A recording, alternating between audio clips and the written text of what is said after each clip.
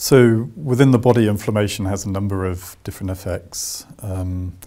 It can induce redness around any point of infection or inflammation, and also at the same time a certain tenderness. So whenever we get an infection or inflammation within the body, we notice that it becomes red and quite tender around that region. That can equally apply to things like muscles. If there's inflammation within a muscle, it can become inflamed, it can become tender to the touch, and then also painful to use. And one also tends to see a loss of function. So if there's inflammation within a particular organ in the body, it becomes more difficult to use that organ. So for example, within muscles, the muscle becomes weaker.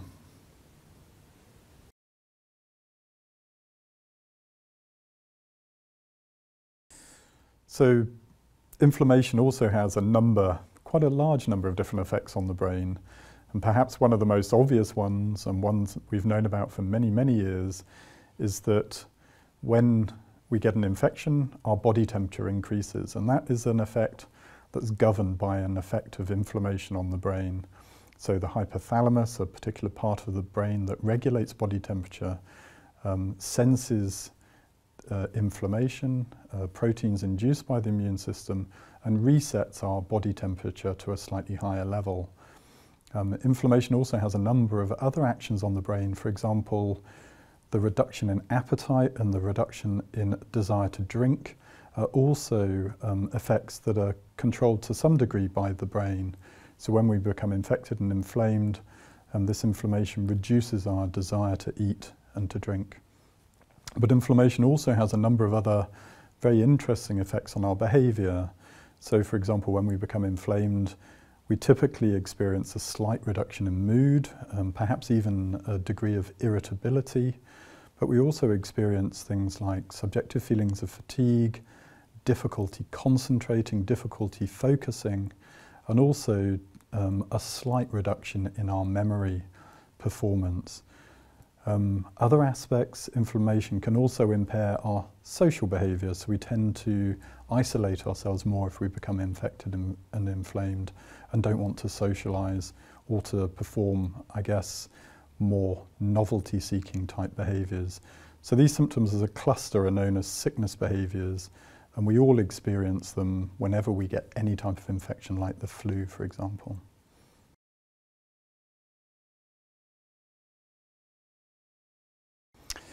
So again, I think this is a very interesting question. And currently, I think the answer to that is poorly understood, and this is something that we're currently actively looking at. So the question is, if somebody with ME responds differently to an inflammatory challenge to somebody who doesn't have ME, and I think there could be a few different answers to this, and that's what we're currently looking at, but one could be that perhaps people with ME have a more aggressive inflammatory response to an inflammatory challenge in the blood or in the periphery, or it could be that their response is exactly the same as somebody who doesn't have ME. And then the question would arise, well, are there differences within the way their brain processes that inflammatory challenge? So for example, does their brain respond more aggressively or in a greater manner to an inflammatory challenge than somebody who doesn't have ME? So at the moment, I think that's a very good question. It's something we're looking at. There is no answer at the moment, but hopefully there will be within the next year or two when we look specifically at this question.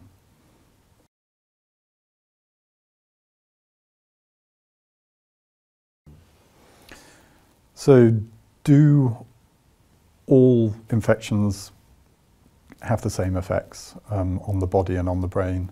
And again, this is an area of emerging research, but looking at our own research and that of other groups, there do seem to be some differences in the way that, for example, viral infections or bacterial infections or models of these different types of infection affect the brain. Now, it's currently quite unclear why this is the case, but it seems that some of the proteins that are activated by different types of infection may have slightly different effects on the brain. So this is an area that we're currently, again, something we're currently researching, really trying to address, are particular parts of the brain more sensitive to some types of infection or inflammation compared to others.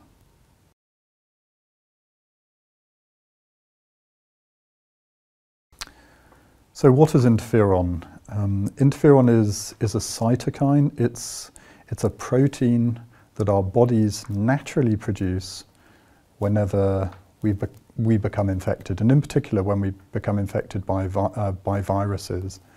There are a number of different types of interferon, but one that is particularly interesting is interferon alpha, and this is also used therapeutically to help treat patients with chronic hepatitis C.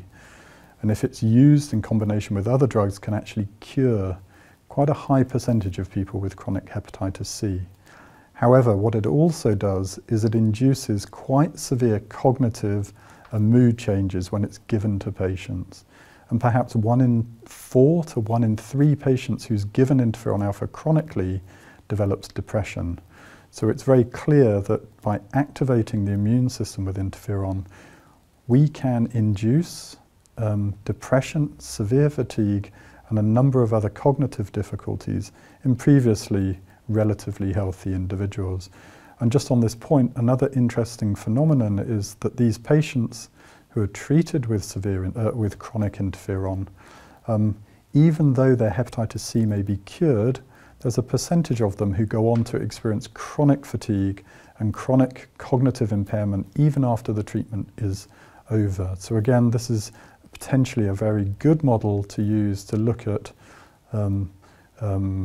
the long-term effects of activating the immune system. Why is it that symptoms of fatigue and cognitive impairment persist even when the immune activation ceases?